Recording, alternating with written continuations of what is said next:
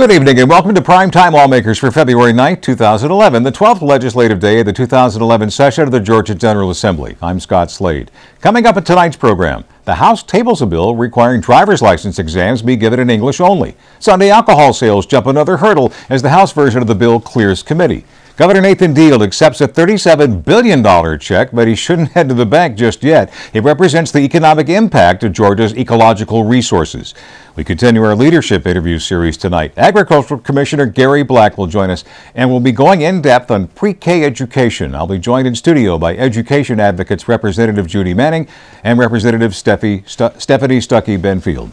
All that is coming up tonight on Primetime Lawmakers, but first, the House debates whether Georgia residents should be required to take driver's license exams in English. Imwandi Lawson joins us live from the Capitol with the latest in House Bill 72. Good evening, Imwandi. And good evening to you, Scott. Over an hour of floor debate today on a measure that would eliminate the option of taking the state driver's exam in one of 14 languages. But with opposition from both Democrats and Republicans, the measure is finally tabled this afternoon. Atlanta Representative Scott Holcomb argued that 12 years in the military gave him first-hand experience with driving in a country without being fluent in its language. While I was in those other countries, I didn't speak those native languages fluently. I learned enough to get by, just as many of the drivers here in Georgia do. For example, when I was in Germany, I knew enough to know that Ausfahrt meant exit, and I'm sure that the German drivers that come here know enough to know that exit means Ausfahrt in their language, and they're able to work through it and to drive safely. I'm aware that our Commissioner of Economic Development, Chris Kaminsky, is opposed to this legislation. Now, why is he opposed to it? I think a big reason, I don't speak for him, but I think if he is a commissioner representing the state of Georgia and goes to foreign businesses and foreign dignitaries and talks about wanting to encourage them to come here, and the word will go out, this bill becomes law, that we are not encouraging these people to have their businesses and their opportunities placed in this state. I would encourage you to vote no on all the amendments. I would encourage you to vote yes for the bill if you believe Chairman Wendell Willard and we will work together on other bills. We disagree on this one, but his whole case was on the fact we would have never done this in the year of the Olympics. Yet it was in the year of 1996, the year we had the Olympics here, the whole world, that this General Assembly said English is the official language of the state of Georgia. And didn't we have a great Olympics? And did it affect any of our businesses negatively? Certainly no. And so that logic does not hold water. One amendment that was adopted came from freshman Representative B.J. Pack, who argues that only the signed portion of the exam must be given in English. I respectfully submit that English proficiency or fluency does not necessarily mean that the person knows how to drive safely or safer than any other person who is fluent. Thus, I believe my amendment addresses that issue because it requires that the signage test include language which would alert them of some things that are common in our digital billboards. Now, despite Representative James Mill, the bill sponsor's admonition, Representative Pack's amendment was adopted. Since that bill supporters claim that would effectively gut the bill, they successfully rallied to table the matter. That vote sends HB 72 back to the House Rules Committee, where it can be brought back into play anytime. Governor Nathan Deal says he agrees with the bill's sponsors that there are some common sense approaches to offering an English-only driver's license exam. I have generally supported the idea of English only because that is our language that is acknowledged. I know that there are circumstances that people are concerned about in terms of foreign visitors, companies that come in. But what I have seen in terms of, we have a fairly liberal temporary driver's license that has a rather long duration for it that I think will accommodate most of those immediate concerns. Another driver's license measure was given a hearing by the House Motor Vehicles Committee this afternoon. House Bill 7 would allow anyone to drive in Georgia without a license. Representative Bobby Franklin explained that the Right to Travel Act would not prevent the regulation of traffic offenses like DUI. Whether you have a driver's license or not, you're still subject to the DUI statute, the crime of DUI. And whether you've got a driver's license or not would not change that particular statute. How have the police officers Then identify the individuals that they stopped? Well, they would identify individuals the same way they did before government issued papers. And how did they do that? Hate answering a question with a question, but what was the need how did they know that it was Jesse James that robbed the bank? I don't think he had his state issued papers. The House Motor Vehicle Committee took no action today on HB 7. The House Regulated Industries Committee today, however, gave unanimous passage to House Bill 69, a measure allowing voters to decide whether alcohol can be sold by retailers in their areas on Sundays. The economic impact for our retailers is only making the playing field fair. Restaurants currently have the ability to allow the people to decide in their communities, and we're just asking for the same thing. Noticeably absent when the companion Sunday sales bill was passed out of Senate committee, one representative of the religious opposition weighed in today. We've continued to see encroachment on the Lord's Day with all of these kinds of issues that we have faced. And indeed, the cat is out of the bag, and we're seeing this happen across our state, and there's great concern in regard to what this will do, even when we come down to the local level. The fact that those who feel the other way and feel like that we need to stop the encroachment on this day, that they could be, of course, outvoted. And it's not that we're trying to close them out. We all have our opinion about this, and our feeling is that this is something that needs to stop at this point. The House Regulated Industries Committee doesn't see it that way. The issue before us is simply this. Are we going to give Georgians the right to decide whether or not their community's groceries, convenience, and package stores can join their community's bars, restaurants, and certain athletic venues in selling alcohol on Sundays? And for that reason, I believe that the majority of Georgians certainly want the right for their voices to be heard. And for that reason, I'm going to make a motion that we do pass this bill. There's a motion to pass House Bill 69. Is there a second? Second. As amended. There is a second. Any further discussion? Hearing none, all those in favor of passing House Bill 69 as amended, please say aye. Aye. All those opposed? Motion leaves this committee with due pass.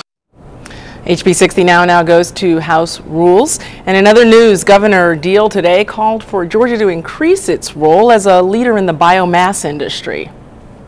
We recognize the tremendous economic impact that the forest industry, both those large and small tree owners all across our state, have on our overall economy.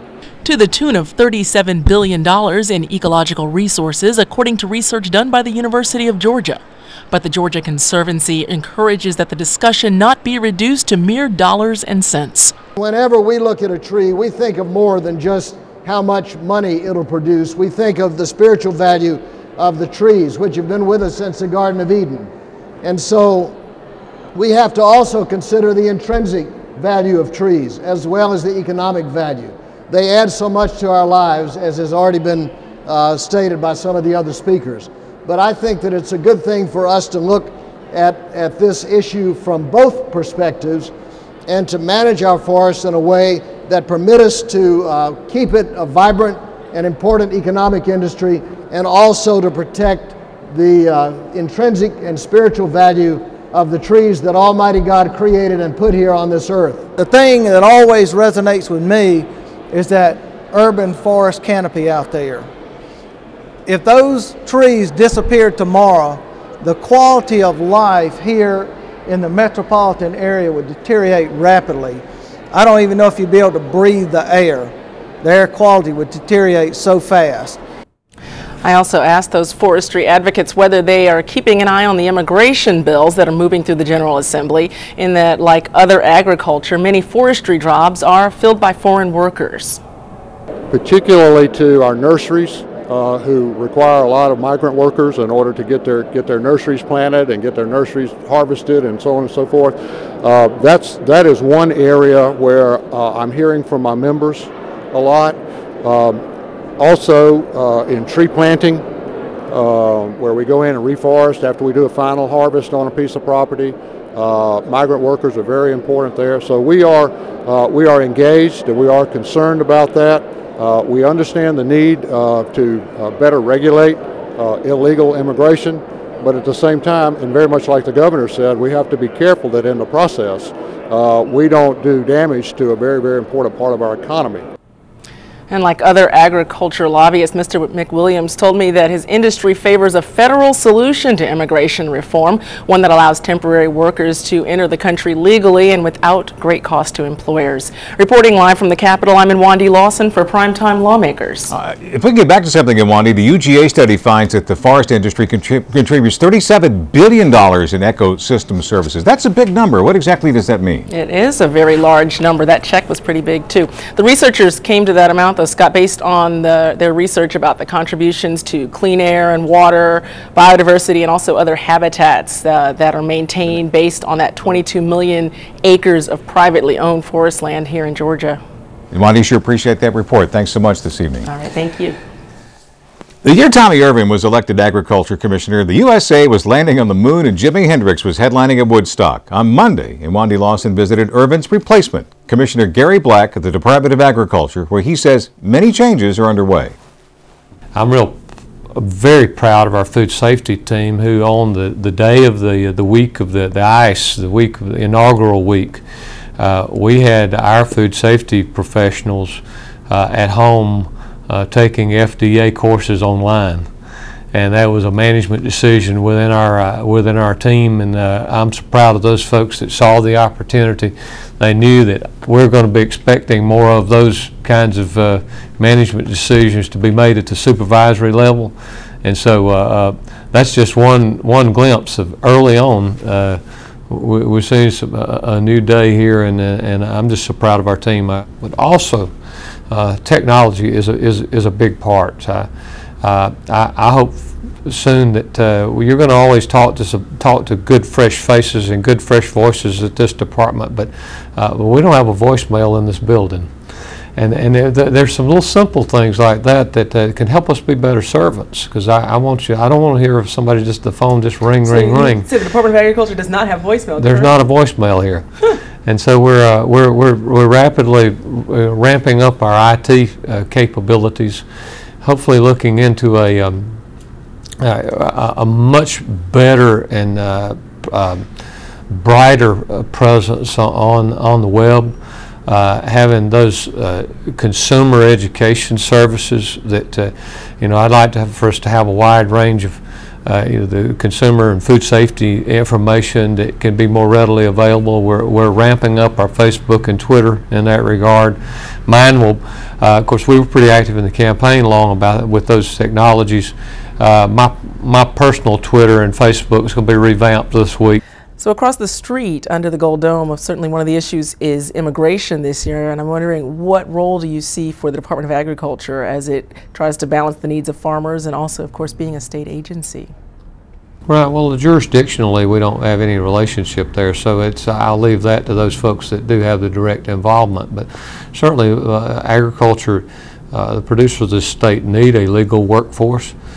We need the federal government to step up and do their job to provide that, and the framework in the future. And I certainly hope that they'll do that, because it's to continue to go down this road the way we are now is very irresponsible from the federal side. And I'd admonish our leadership at every level to help us with that, because we've got to have a documented legal workforce, and that's going to be best handled at the federal level. We often think of agriculture as being something that takes place in the rural communities, but you have been interested in urban gardening as well. Councilman Kwanzaa Hall from Atlanta City Council is a good friend. We've built some bridges here recently that I'm very excited. He has a deep passion for agriculture, and so to have a friend at the Atlanta City Council that can help us advocate for that is I look forward to partnering with him over the course of this spring to promote some of the urban gardens that he has interest in, and I just think it opens up a great opportunity, not only for just production, but I can tell you, and Judy, there are many agricultural career opportunities for young people that at our colleges of agriculture at the University of Georgia and Fort Valley State and ABAC and Tifton, there are some tremendous opportunities for young people because, and I'm hoping that that's going to be part of the message as we work cooperatively on these kinds of issues, is to open some of these doors for young people that may never have seen agriculture as a career before, and not just production, but how does food get in a can? Who made the label? Who created the vision for the marketing campaign? All of that is a component of Georgia's $65 billion agricultural industry, and I think there's a lot of people in Councilman Hall's district that could benefit from that. The department is also interested in reducing childhood obesity, so I'm wondering kind of what does that initiative look like, and how are you tackling that? What we're going to be busy hopefully building the framework this year is an opportunity for some pilot communities to sit down, to bring their county farm bureau together, to bring their county cattlemen's association, their parent teacher organization, their school nutrition folks in the schools, and to look at the proposition of what does it take to feed my school for a week? Would it be possible within this county to produce a substantial amount of product, if you properly plan that out, and actually feed our students from within the confines of our county for a week? Now that means beef, it means chicken, it means fresh vegetables, it may be some vegetables we could can at other times of the year, or freeze, and have an opportunity maybe for communities that produce one thing that maybe could barter with others that produce something else, just to create a sense of, first of awareness, of nutrition education. We have a great network of family and consumer science teachers across this, programs across this state that could work on the nutrition side. Our ag educators could work on the production side. Our science folks, my wife teaches a food science course. She's a home economist. But that could be into food preparation, food processing, it becomes an intercurricular activity that could be very valuable to our students. Once again, opens up career opportunities for them. So I see it as more than just nutrition. Nutrition's a part of it, but I think it's a great opportunity for if we can launch Feed My School for a week over the next year or two, and have some pilot communities that will step up, and we have a framework for them to work under. I think it could be great for our state. Moving ahead, getting voicemail at the Ag Department. Gary Black heads the State Department of Agriculture. I want to correct a graphic that we had earlier this evening, misidentifying Representative Wendell Willard. I'd like to apologize for that. There's more to come tonight on Primetime Lawmakers. After this short break, we'll be talking pre-K education with Representative Judy Manning and Representative Stuckey Benfield. You think this is an important issue? Ask any parent who's camped out all night to get a slot in Georgia pre-K. Stay with us. GPB Sports Central with me, Gil Tyree. I'm Mark Harmon. I'm Nikki Noto. And I'm John. GPB Sports. Sorry. Nikki Noto. And I'm John. GPB Sports Shoot. Dude. Yeah. Too soon. I'm Nikki Noto. GPB Sports Central. My bad. And I'm John. GPB Sports. So close. Not even close. Seemed close. And I'm John. GPB Sports Central, the leader in high school sports. On Georgia Traveler, get revved up in Madison at the world's largest microcar museum. Journey to Thunderbolt for a dazzling puppet show that celebrates a few of Savannah's past and present faces. Step back in time to Milledgeville and explore the politics and personalities of Georgia's Civil War capital. Hit an upscale restaurant that serves farm-to-table cuisine with a tongue-in-cheek twist. And travel 220 miles from Barnesville to Jekyll Island for the annual Peaches to the Beaches yard sale. Friday at 8 on GPB. Tomorrow, my pre-K child has Welcome back to Primetime Lawmakers. We turn now to tonight's discussion topic, pre-K education. The state of Georgia serves approximately 84,000 kids at its pre-kindergarten programs, which are available in all 159 counties. Proponents of the program say pre-K has a direct impact on early educational development, particularly in reading ability. Recently decreased lottery funds have threatened the program. A FY 2012 budget proposal would cut state-sponsored pre-K significantly. I'm joined here tonight by two education advocates from the General Assembly to talk about what happens next. Representative Judy Manning of Marietta is the chair of the House Children and Youth Committee. Representative Stephanie Stuckey Benfield of Atlanta is a longtime education advocate in the General Assembly. Thank you both for being here. Sure appreciate it. Thank you. This is a hot topic, and as I said before the break, if you don't think it's hot, ask any parent who's camped out to get a slot in Georgia pre-K. Are we in trouble here with pre-K? Is the funding about to get to the point where people are going to be fighting for those slots instead of just camping for them? They're already fighting for them, but I hope we're not in trouble as far as the funding. It's the best buy you can get in the state of Georgia for education. I am concerned about the cuts. I've heard differing numbers, but I think the latest number is 20 million in cuts to pre-K. And we're faced with some bad options if that is indeed the case. Either not fully funding the current 84,000 slots, increasing the already large waiting list, which is 10,000, cutting the school day is one proposal I've heard. So I think that we need to make a commitment, frankly, not to have any cuts to pre-K. I think I second that. The budget is a moral document, and we need to prioritize our children, and we need to prioritize early learning. And we can find the money. We can fully fund pre-K. I'm curious about that because, first of all, it's strictly funded by the lottery, right? Right. At this point. That's correct. What percentage of the lottery money that goes to education goes to pre-K?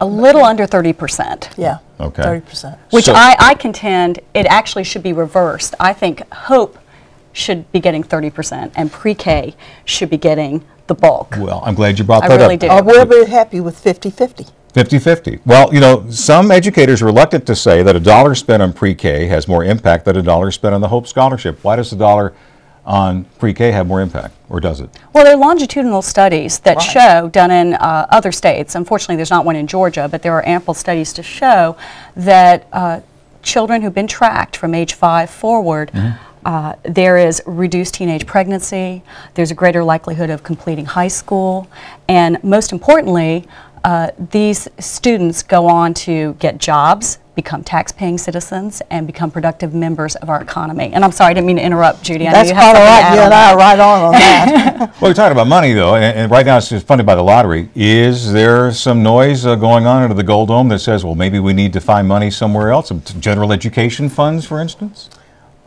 Well, I don't think there are enough funds in general education to fund pre-K as well, but I think people need to realize for every $1 we spend, we get $17 in really return on investment.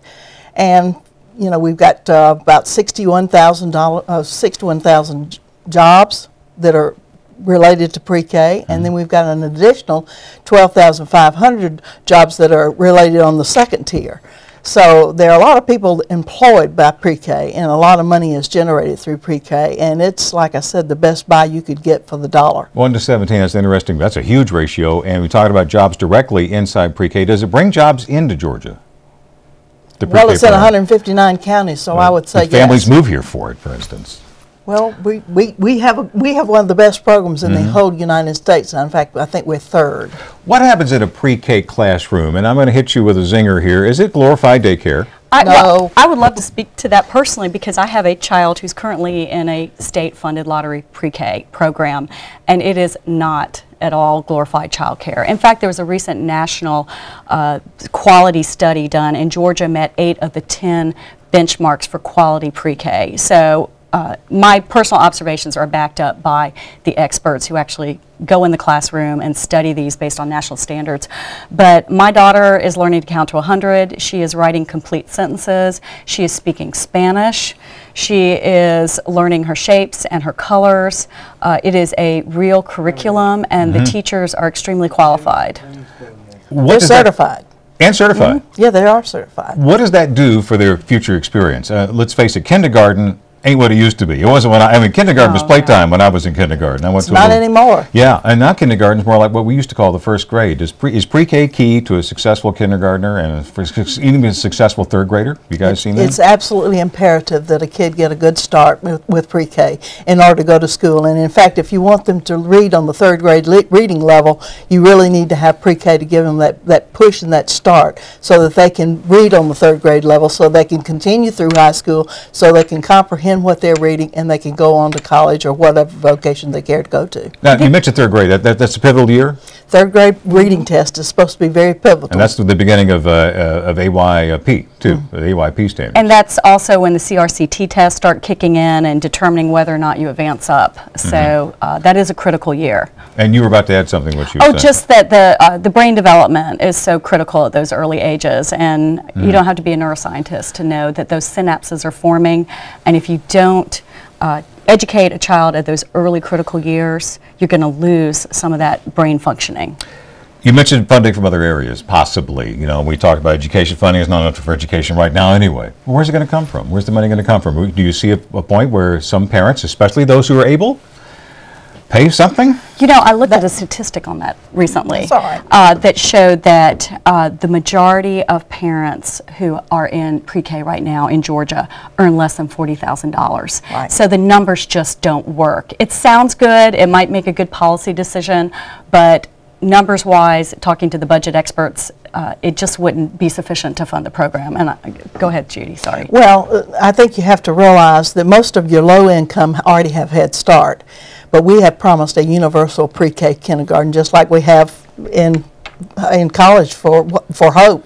So I think it's our promise, it's our commitment to the kids of Georgia that we give them this opportunity. And the difference in the price for a college education versus pre-K, I mean, we're only spending $4,000 per child. $4,200 more or less, and it's down to that point. Is there a point where we're going to get below that, and private providers who are part of the system, who are being paid by the state to do this, are they going to start pulling out, kind of like Medicaid doctors or Medicare doctors? Private doesn't have the same criteria that pre-K has. Okay. They have their own criteria, and the parents pay. I was talking about some private entities that contract to the state to help provide the pre-K program. I have heard some concerns from the private providers about not getting fully reimbursed for their costs. So there is that concern, most certainly. Well, to keep it alive, you mentioned the term universal just a moment ago. Tell people what that means, universal pre-K. It means it's offered to every child in Georgia. Regardless of family income. Right, regardless of family income on a first-come, first-served basis. Does that mean we need to have means testing to make sure it survives for those who need it most, who need the help the most? By means testing, I mean salary caps, whether or not you qualify for fully funded PK, your family. I don't really think so, because every child needs a chance, and every child needs that opportunity. And there's some places in South Georgia where the Georgia pre-K is the only place they have to go. There are no privates. So it's the only place, the only opportunity they have. So I would say universal is what we'd aim for anyway. I share Judy's commitment to universal pre-K. I think that's been a fundamental tenet of our pre-K program since it was founded in 1993, and we should continue with that original vision set by Zell Miller. I do think we need to look at general funds. That was a point you raised earlier. And I think that's the direction we do need to consider in the long term. I also would like to see us discontinue programs like the private school tax credits, which currently cost the state budget $60 million. I would love to see those dollars go to pre-K instead. All right. Well, in the few seconds we have left, what would you like to happen in this session to help make this happen? Everybody buy a lottery ticket. Great point, absolutely.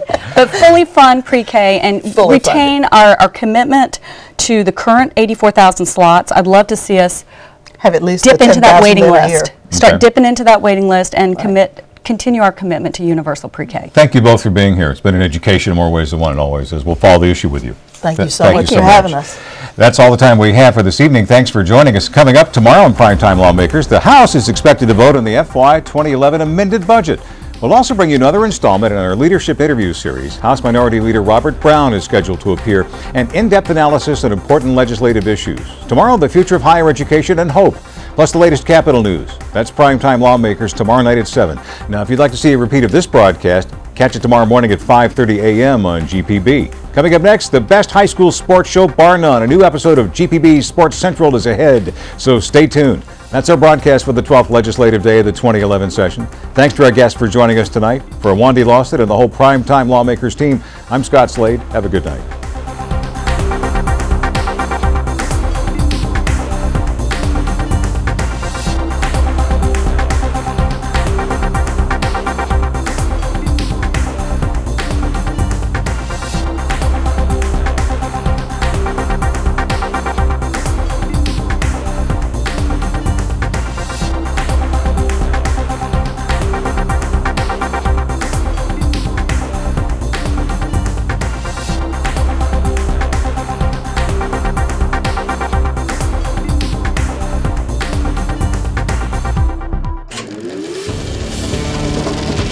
This is a GPB original production.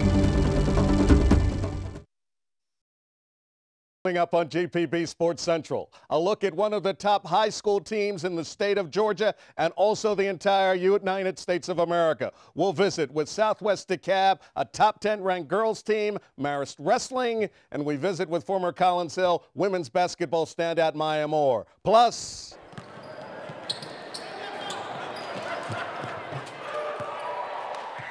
and GPB Sports Central is a slam dunk. So from Aragon to Uvalde, from Junction City to Showman Bluff, GPB Sports Central is coming up next.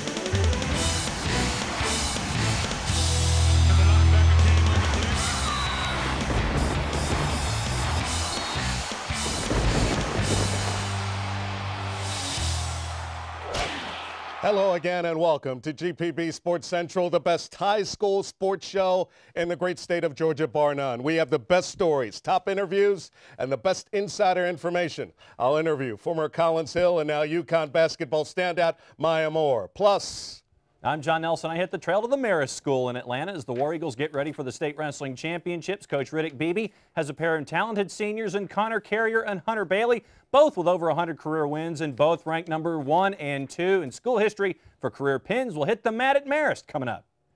I'm Mark Harmon. I traveled to Lithonia, Georgia, the home of the high-flying Wolverines of Miller Grove, one of the best basketball teams not only in Georgia, but in the entire country. Coach Sharman White has put together another outstanding team led by 6'9" junior center Tony Parker. The Wolverines are two-time defending state champs and are working hard as they go for the three-peat